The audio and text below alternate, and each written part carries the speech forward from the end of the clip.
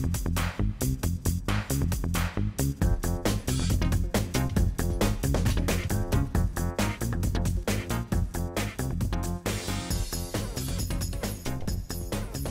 to Nomad PHP Lightning Talks. I'm Joe Ferguson. Nomad PHP Lightning Talks are 10-minute talks that gives a high-level overview or an in-depth look at a small portion of a PHP-related topic. Lightning Talks are a great way for new speakers to build their speaking resume and for long-time speakers to test drive new talk ideas. If you'd like to give a 10-minute Lightning Talk, please email me, joe@nomadphp.com. Right now we have Jimmy Fersman, and his talk is called Less and Front-End Tooling with PHP. Please make sure you visit Joined In, and after the talk, leave Jimmy some feedback. Jimmy, take it away. I'll make you presenter.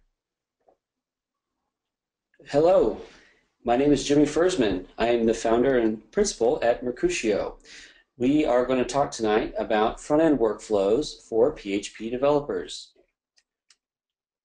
So Mercutio is a small shop based in Seattle, Washington, and we do mostly e-commerce clients, but a lot of our work is on PHP platforms that include both PHP server-side applications and then front-end CSS and JavaScript. And because we're a small shop, we wear many hats, and we need to come up with very standard ways that we could take our front-end work across several different PHP platforms. So tonight we're going to talk about some of the conventions that we've come up with that allow us to work a little bit faster and more reliably when we're dealing with front-end topics. That's going to include package management, CSS pre-processing with tools like Less and Sass, task automation with task runners like Grunt or Gulp, and then some of the drawbacks and limitations that we found as we've been developing this convention over the last year or so. So why a front-end workflow? Why would we need this? Why does that benefit us?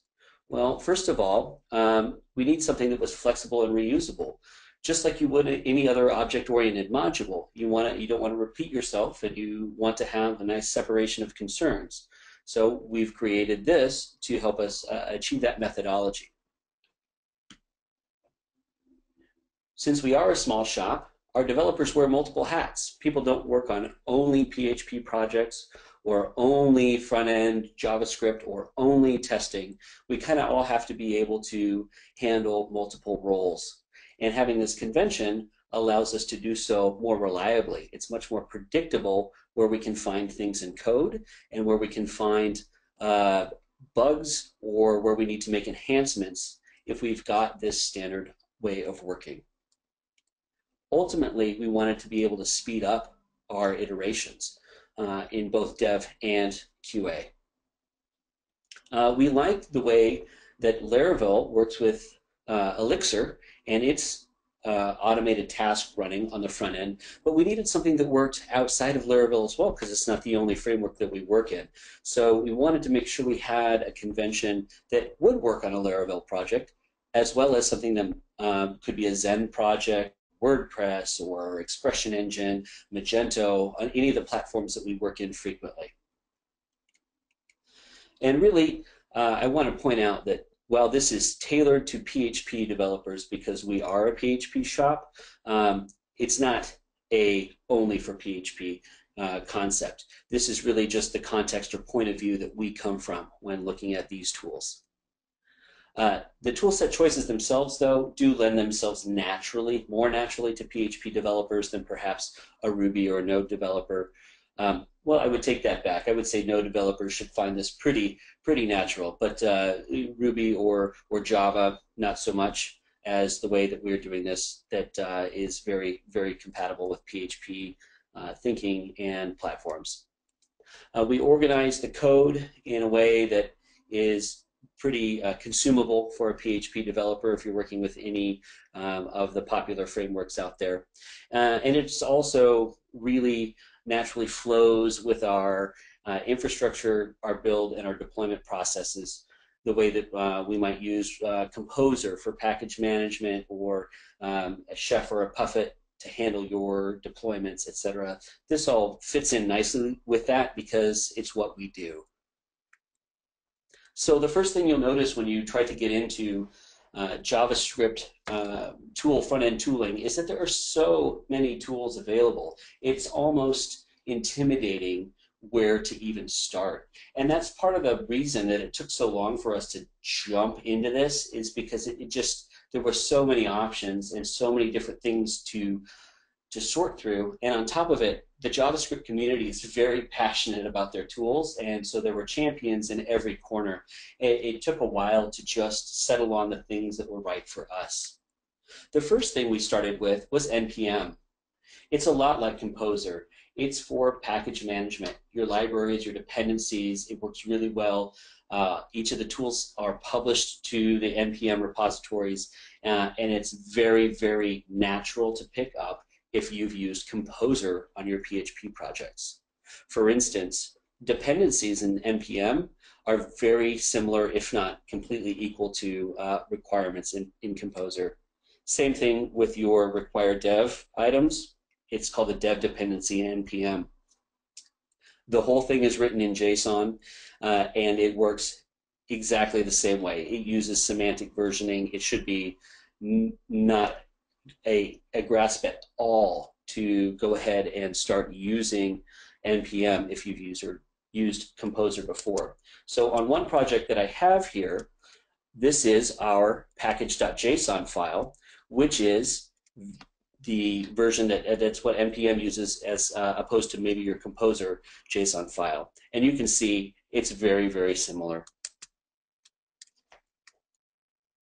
Then we came into bundling our front-end libraries, things that would get run in the browser itself, that maybe aren't toolset based or aren't running like the Node packages. We needed to have things like Bootstrap and jQuery that end up in the page, compiled and minified all the way down.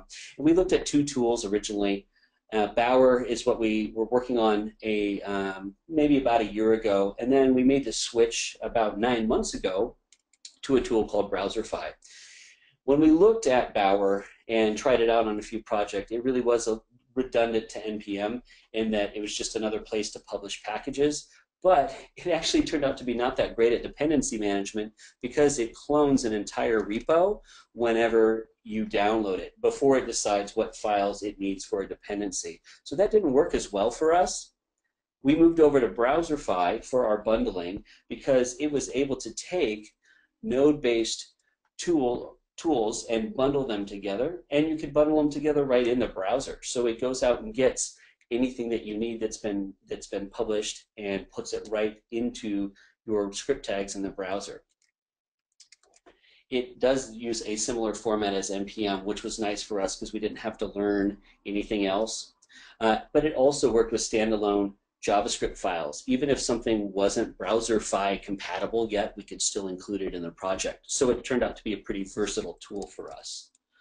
If you look here, I'm going to show an example of how we put Browserify into our JavaScript. So here is just a main JavaScript file for our Mercutio website, and we're able to use a require function to say, here, get me jQuery. And since jQuery has a Browserify version out there, it pulls it right in based on the name alone. And then right after that, you can see that there's another jQuery plugin here that we're using that isn't Browserify compatible right out the gate, but because we know the path of it by convention, we can just include it. And Browserify will go ahead and load all of those things ahead of time and then put our custom JavaScript below that, minify all of it, and write it out into one file. Very powerful tool when you have to deal with many, many JavaScript packages to make your front-end JavaScript work well. And then on the CSS side, we landed on a tool called Less. Less is a great preprocessor for CSS. We use it because it is a node-based tool. It's written in JavaScript, whereas Sass is written in Ruby. So for us being a PHP shop, it means that we don't have to deal with a Ruby dependency on any of our production servers. It is modular. It has reusable snippets. You can do variables in your CSS, so you can set values, and you can even calculate on those values. So it really extends the ability of CSS into much closer to a programming language where logic can be in place. It also has its code structure that matches the way you would see HTML. Hierarchy. And it allows you then to add classes or target by IDs and child HTML nodes in the same structure that you get out of your regular HTML document. There is no added dependencies for us, like I mentioned, because it is right there in JavaScript. It's a node-based tool, so we can just run right along with the exact stack that we're already working on. And as an example of a less file, I've got some navigation styling that we use on our website. And you can see here that we target by ID, and then inside that ID, which is really a container element, we can then target by node type all of our HTML elements, and we're building a hierarchy there.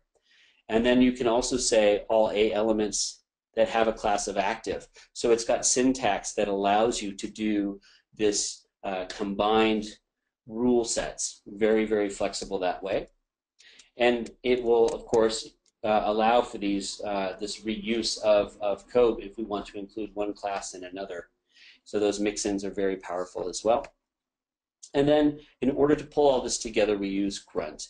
And Grunt is really just a task runner, but it's very, very easy to use. So it takes all of the little steps that we had to pull in all of our tools, and it runs through each step in the file that we've configured, and it allows us to automate the whole workflow end to end.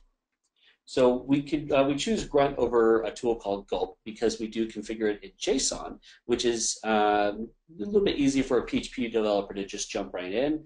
Gulp uses JavaScript functions, so you have to be fairly comfortable with JavaScript syntax to make that work.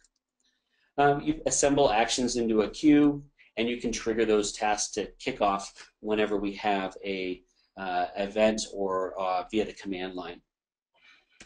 Grunt has a couple plugins that will do things like watch your file folders so that whenever your JavaScript is saved or your CSS is saved, it will run through a task list. You can check syntax, enforce code style, and you can also aggregate or minify, or both, your CSS and JavaScript. And then there's even some plugins that allow your browser window to refresh as soon as it reaches the end of the task queue successfully. Then from a deployment standpoint, things became really easy for us to build out and compile our front-end code. So, of course, we do git clone and composer install, just like you would on many other PHP projects. But then for us, we do npm install, which brings our toolset, our front-end toolset, down from npm. And then Grunt is installed in part of that toolset, so then we run a Grunt deploy, which compiles and puts out all of the production-ready libraries in each location that it needs to be. And then it's time for beer. So deployment's very easy. It has been brought up that, of course, you could do all of this if you wanted in a single task runner, but we tend to not take our Grunt tools and install them globally. We actually keep them as part of the tool set, so we can step through each part of this deployment and have it separated out to what is going to be the repository itself in the git clone, and then composer install for your PHP code. And then we have the tool set with npm and the front-end code handled with Grunt. So we have very well separated steps to our deployment process. Drawbacks that we found is that npm can be a little bit scary when people unpublish their repos, like we had a couple weeks ago. Having a dependency economy is definitely something to consider. How willing you are to make that risk of having just code that you depend on and you require outside of your control. Another way to deal with that, of course, is publishing some private repos and allowing or forking your code that you depend on and keeping your own copy of everything so that you've got it into perpetuity.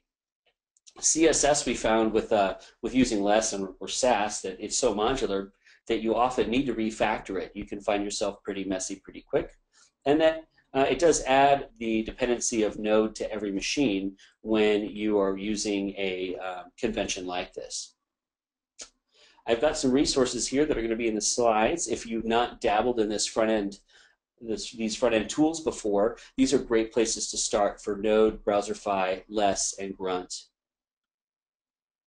I want to thank you for taking the time to listen. And of course, if you have questions, you can find me at my email address here, jimmy@getmercutio.com, Twitter @JeffWebb, and then here's the link to the slides that you can find on my GitHub. So thank you very much, everyone.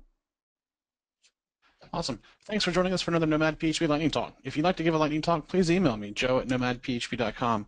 Please make sure you visit Joined In and leave Jimmy some feedback.